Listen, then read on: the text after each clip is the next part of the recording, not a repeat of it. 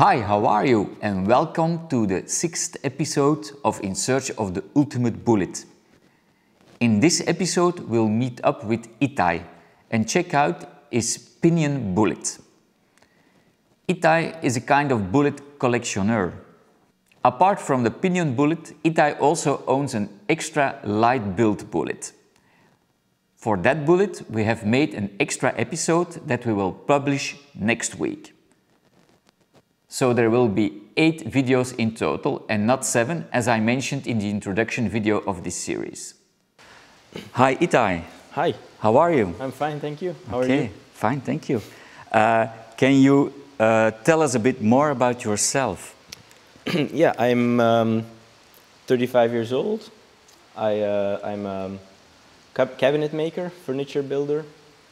This is a shop. So yeah, I make furniture.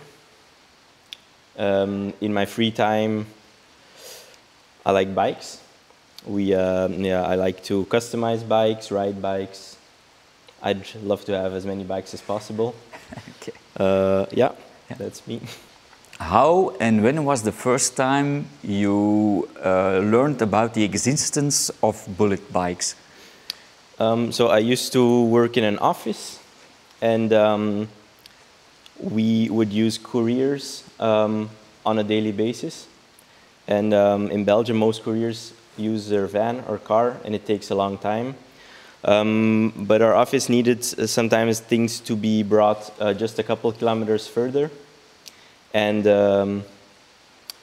I looked online and I found somebody who did it by bike. So, and he could do it in an hour, which other companies could do in 24 hours. So I called him, he came to pick it up, and he had this very shiny orange bullet with aluminum box. It looks very nice. And usually all the bikes we knew that were cargo bikes were for children, had a lot of wheels. So it was very interesting. That's the first time I learned about the fast cargo bike. Yeah. Yeah. Okay. And when did you decide to buy one for yourself? And that was 5 years later, 5-6 years later. We live in the city. We had 2 cars. We have some dogs also, and every time we needed to go somewhere to walk in the park or something, we had to take our car. And it was expensive, took long, there's no parking, and we decided let's get rid of 1 car and buy a Bullitt instead. So is the Bullitt your daily ride, or do you still mix it with the car? Or? So let's say 95% of the time I try to take the bike. But as I'm a furniture builder, usually furniture is very big and heavy. Sometimes it's mostly kitchens or built-in closets. It's impossible to do efficiently on a bike. So in that case, I take the car. Yeah, so it's more for private use and leisure use than for your company. No, what I do is the first 2 days I will take the car, bring the tools, the furniture, and then if we're installing for 1 or 2 weeks and it's not hours away, you just take the car, you take your bike, put some tools in it, go to the client, and it's the fastest, easiest way. Yeah. Yeah. Okay. So, Ittai, is this your first bullet you've bought? Well, no, this is the 3rd bullet.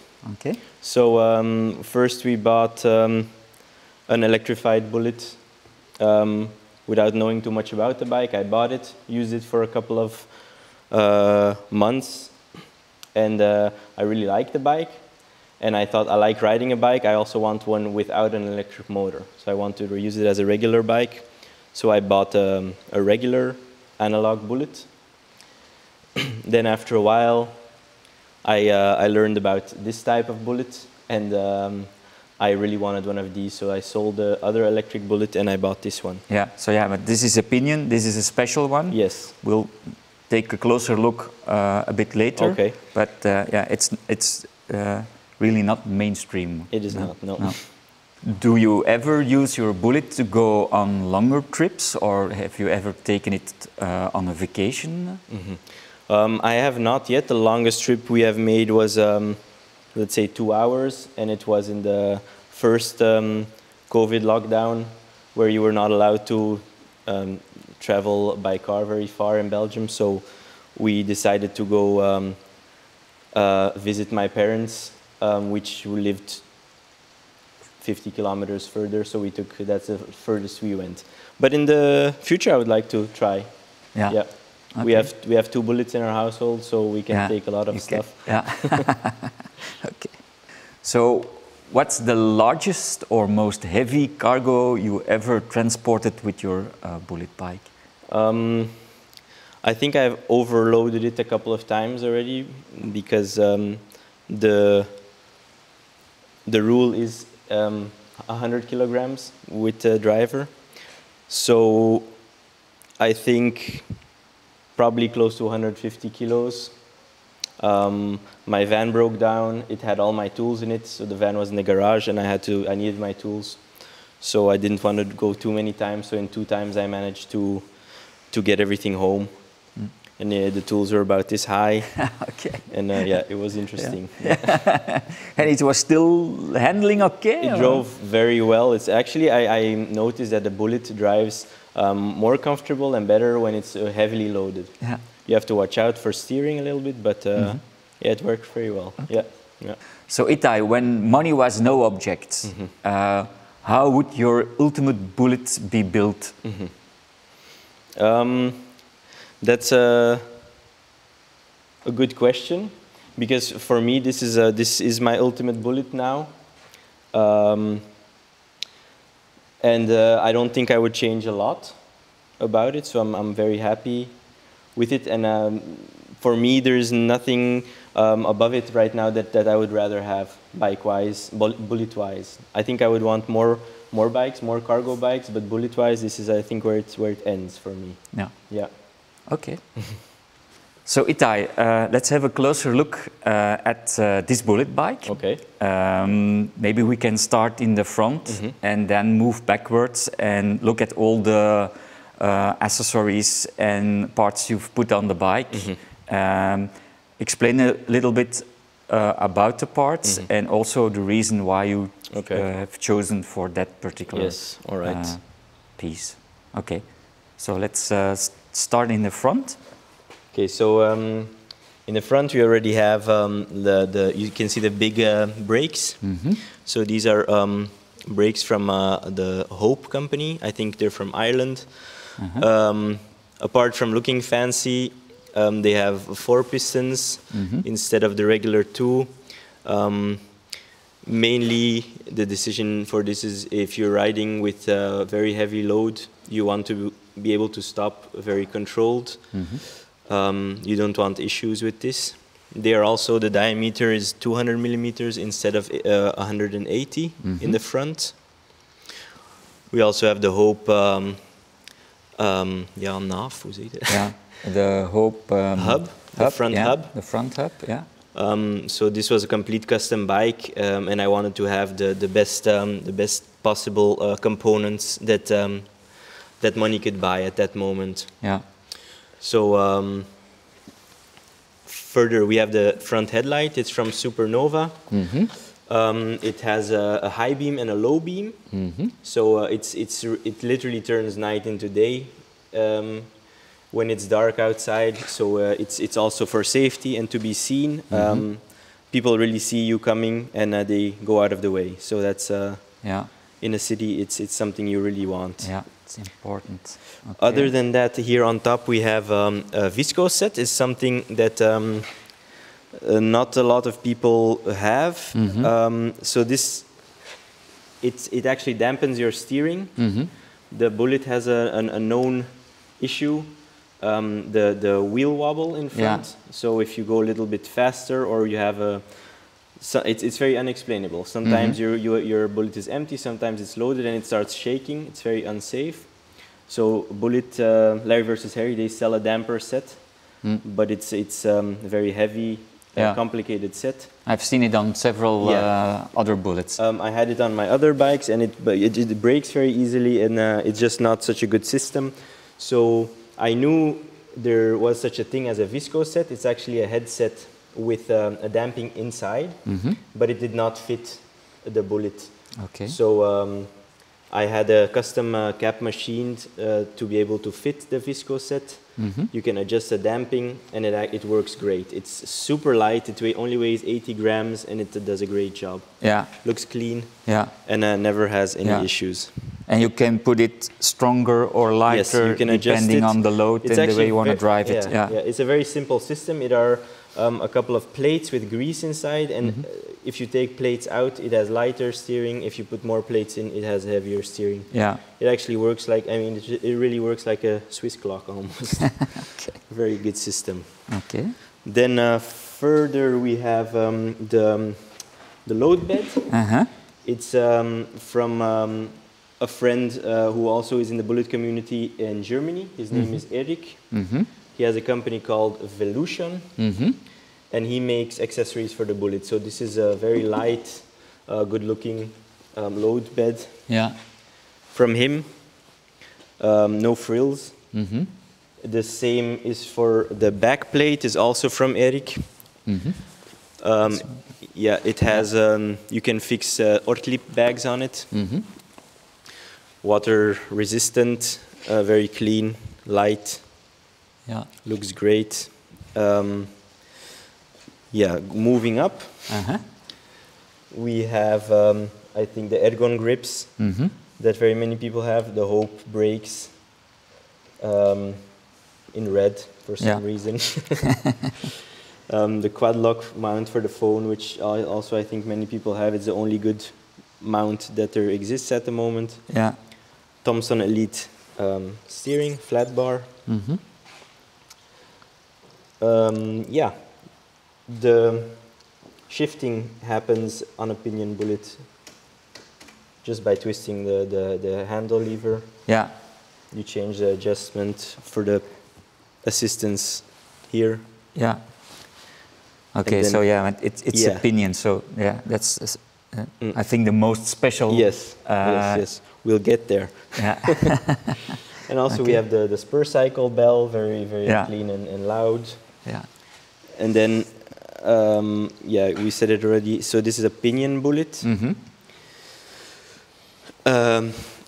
And this is what the Pinion is. It actually, your gearing happens in the bottom bracket instead of in the rear. And it's also belt drive. It's a belt drive, yes. Yeah. So the motor in this case is in the back wheel. And the battery? And the battery is under the bike. Ah, yeah. Okay.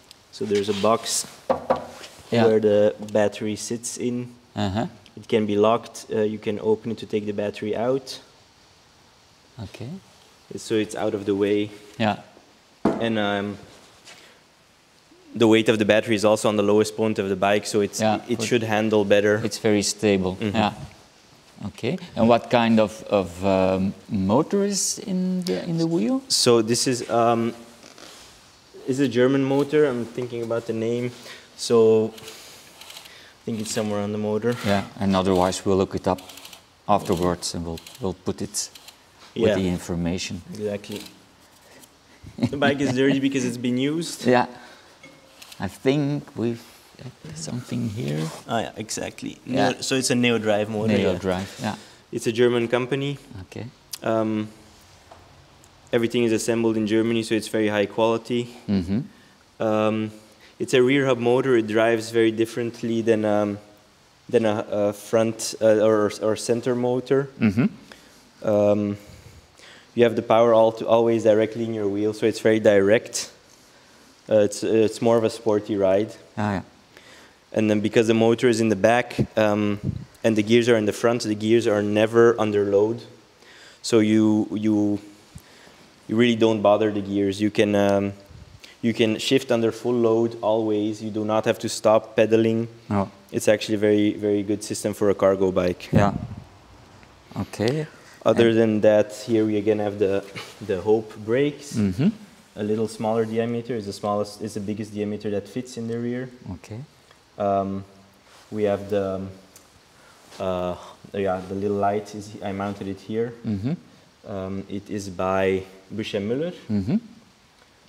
We have the braided braking cables.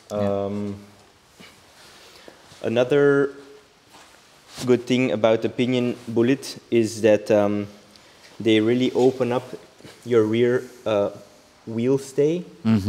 So you can fit very wide wheels, very wide tires in it. Yeah, so these are really wide. I think this is the widest tire I ever seen on a Bullitt bike. I think you can fit even wider, but it has no use.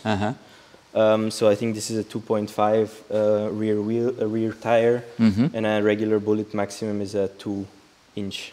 Yeah. So and it gives you a more comfortable ride. Yes, you can have less pressure in your tires. So it's a lot. Yeah, you can ride softer. Yeah, exactly. Yeah, and it has also the benefit of looking good, but it's just not for everybody. No. So it's one of the most asked questions in the forums from Bullitts is what's the widest tire that I can put on a Bullitt bike? So yeah. On this Bullitt you can fit very wide tires. Yeah. Okay. Okay, then up here we have a seat by Brooks. The C17 Cambium. It's waterproof, very comfortable. Okay.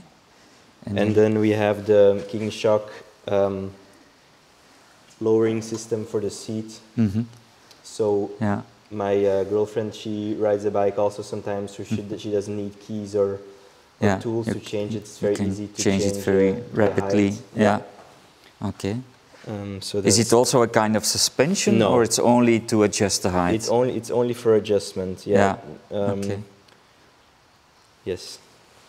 Then it's a custom bicycle. So when I asked them when they were building it, I wanted it to look as clean as possible.